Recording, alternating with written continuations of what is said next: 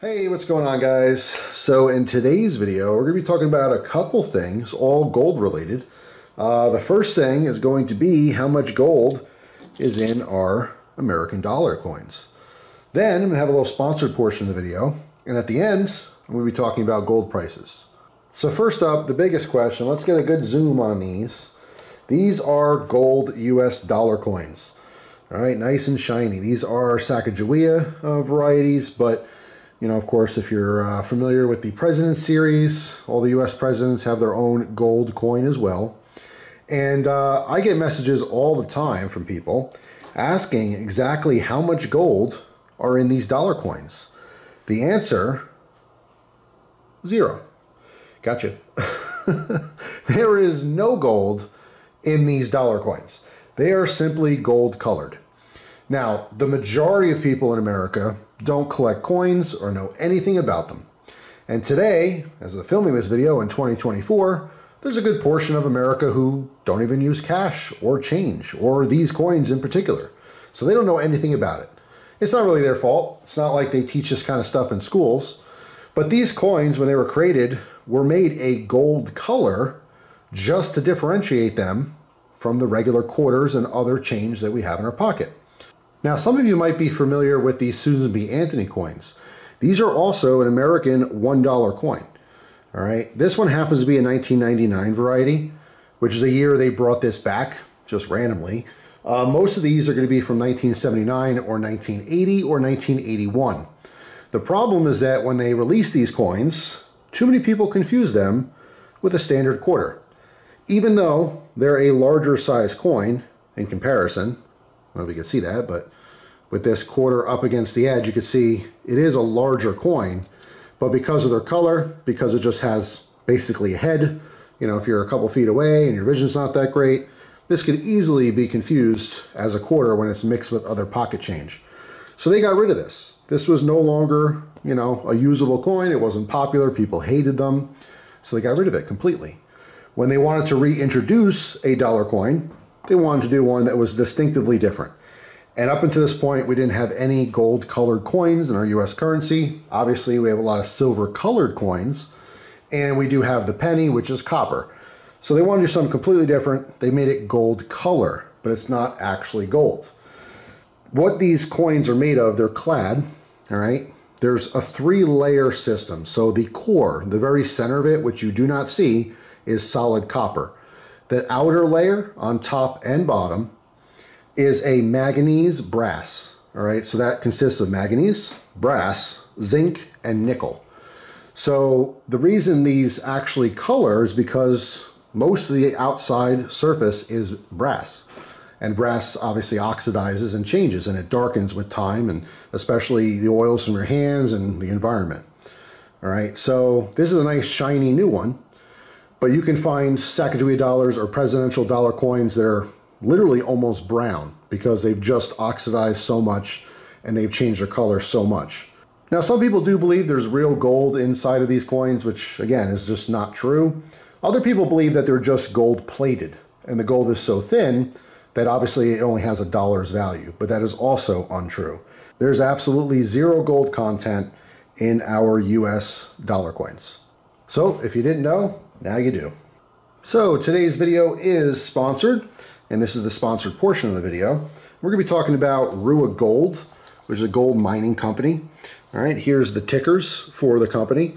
If you're a US viewer, the ticker is the OTC one, so that is going to be NZAUF. I'll put that on top of the screen.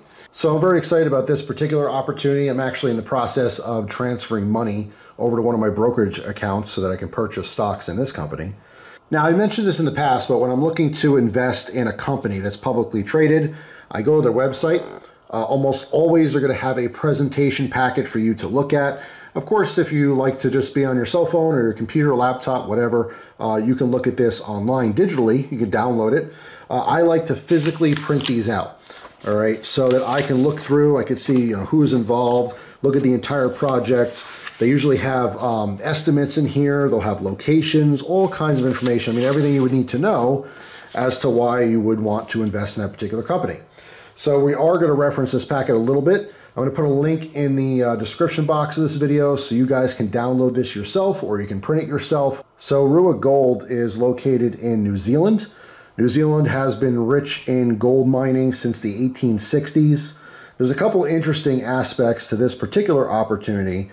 They have very high grade gold targets, anywhere from 16 to 50 grams per ton, which is extremely rich pay dirt.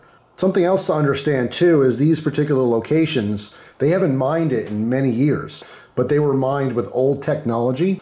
So there's a lot of potential for just massively rich gold pay dirt. Also, this was a private company for a long time before they went public, which is a very good thing because they get a lot of stuff figured out before it's publicly traded. Now, something else I think is extremely important specifically about New Zealand is that historically they were very left, the government. And now the government is very capitalistic. What that translates to is it's much easier to mine there today than there was in previous decades. So I think a very important part of any business is the people running it.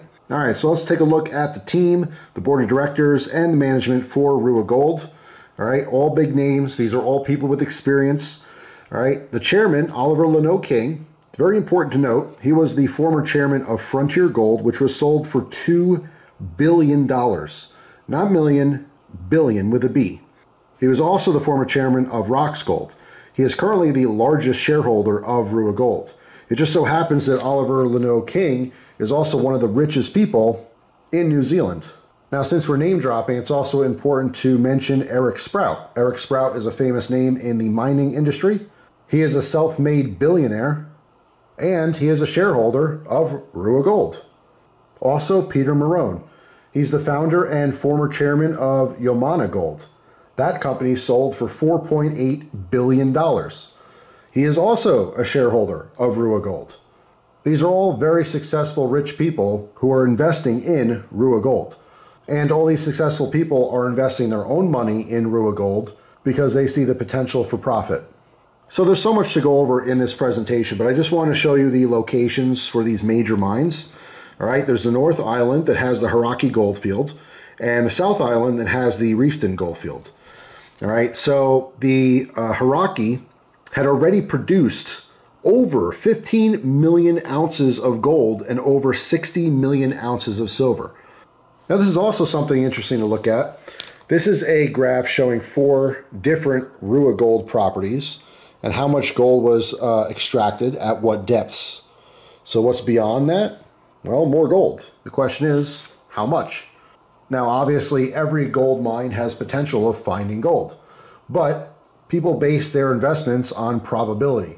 So you have locations that are historically known to have lots of gold. You have very rich pay dirt, so there's a ton of potential for more gold to come out of the ground. And as I just mentioned, we are just starting a gold bull market. Who knows where the prices will go?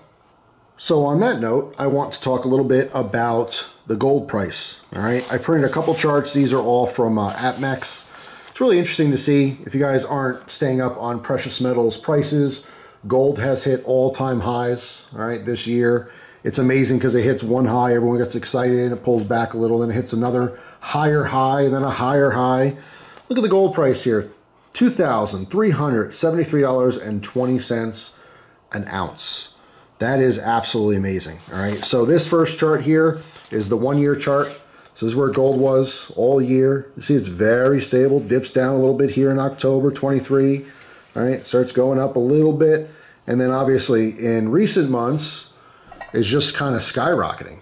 There's all kinds of factors why gold would go up, world economy events. I mean, there's a ton of reasons, and a lot of people, you know, talk about precious metals prices that are you know, controlled by certain companies and certain corporations and, you know, manipulation in the market. And I'm not going to get into that in this video, but, you know, I think gold should be a lot more than it is. I think silver is extremely underappreciated as well, but today's focus is gold.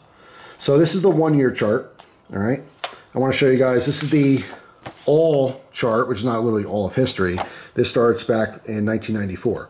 So from 1994, gold at this point is around $300 an ounce. $300 from 94 all the way to about 2003. All right, so in those years, if you were buying gold, if you were really into it, and boy, do I wish I was, but I wasn't, you'd be making bank today, right? Think about that, $300 an ounce, in and around. It jumped around, 284, 305, you know, in that price range for many, many years. And then around 2000, late 2003, early 2004, it starts to climb, and it never stops, all the way until 2012, all right? And then obviously it pulls back a little bit, and from 2013 all the way to like 2018-ish, starts to go back up after that. And now, like I said, we're hitting all-time highs. So the point here really is that every time you see the gold price go up, some people hesitate to buy it. And it seems crazy, again, to think gold was $300 an ounce. Why would I buy it at $2,300 an ounce? Well, the idea, of course, is that you'll be happy you bought it at 23 when it goes to 25 or 3,000, which a lot of professionals believe it will by the end of the year. A lot of people think it's going to hit $3,000. And I'm on that board. I think there's no reason for it not to. With everything going on in the world, it's insane it's not already 3,000 or 4,000 or 5,000. You know, so, I mean, obviously it's all a guess, but it's based on history, right? When we look at the gold chart overall here, even though it's pulled back for quite a few years, it's continually going up forever. For the foreseeable future, gold will be more and more needed, used in industry, as well as, you know, things like the medical industry, industrial industry, obviously jewelry, things of that nature. But there'll always be a need for gold. So if you're buying it today, you know, you might be thinking, oh, I'm spending a lot on this. Well, back in 2001, people thought $300 was a lot for gold. Back then, they were thinking, oh man, this should be like $100. Why is it $300? That's a lot of money. Well, look what happens. We might be laughing at $2,300 when the price of gold is $10,000 an ounce. Boy, I should have bought some when it was 23. That's just how it works, right? So this last chart here, I just want to show you, this is comparing gold, again, from 94 until current. But the bottom line here is the US dollar. You see how it like pretty much flat lines? Never grows in value. It's slowly decreasing over time. That's what it's meant to do. It's meant to lose value. No matter what, even in a perfect economy.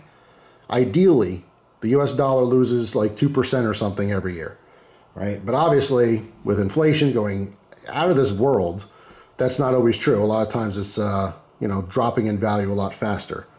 But that bottom line is the US dollar. The top line is gold. These two middle lines are the Dow Jones and the S&P 500. All right, so if you're looking at index funds, you can see it's kind of following gold. Pretty good. Obviously, it was a little flat here when gold was spiking, but in general, they're going up. This is a lot of people's retirement plan. A lot of people put money in the Dow Jones and the S&P 500 specifically to retire on. And although that does go up and down, and there's definitely some bad times to retire, in general, it's a very safe haven, just like gold. All right. The only difference is that this is a stock. It's a piece of paper. It's a promise from a company. If you have physical gold, that's something someone can't take away from you. You can have $50 million in the S&P 500, but if for some reason the internet shuts off, you have exactly zero. You have nothing to show for it. But if you hold physical gold, right, then you have everything to show for it. Everything you've ever invested in, you can physically hold. No one can take it away from you unless they come to your home and physically take it out of wherever you store it. So just a little talk about gold and the gold price. A lot of people think gold is very high because it's literally never been higher in history. Gold is more expensive now than it's ever been in human history. Really take that in. So it seems like a bad time to buy, right? It seems crazy. But my point here, and the whole thing I'm trying to get to, the point of the video really is to say that I think it's going to get a lot higher. And I'm not alone in that. There's a lot smarter people than me that believe that as well. So I think anytime you can get your hands on some physical gold is a good time. Now, I know it's tough times for everyone all around. So not everyone has a bunch of money to buy physical gold, although you can get smaller pieces of it. You can get as little as a gram for about $90 or so, $100 these days, depending on where gold price is. But that's why I also talked about our sponsor today, Rua Gold, because investing in these mines, you can invest as little as a couple bucks. And maybe your $5 investment turns into $10 or $20. Doesn't sound like much, right? But Of course, how much you gain is all about how much you risk. And do please understand that, you know, investing in any kind of stock is a risk. All right, so you want to do your own homework, your own research, and if it's something that sounds good to you, then go for it. But in this case, it's high risk, high reward, right? The chances of 2xing your money, 5xing, 10xing is a lot greater. If you invest in something like the, you know, S&P 500 or Dow Jones, you're almost guaranteed to slowly make money, but it's very low risk, low reward. So, you know, everyone has their own way of investing. I personally think it's great to do a little of everything. You know, invest a good amount of money into something that's very low risk. But occasionally, you play the lottery.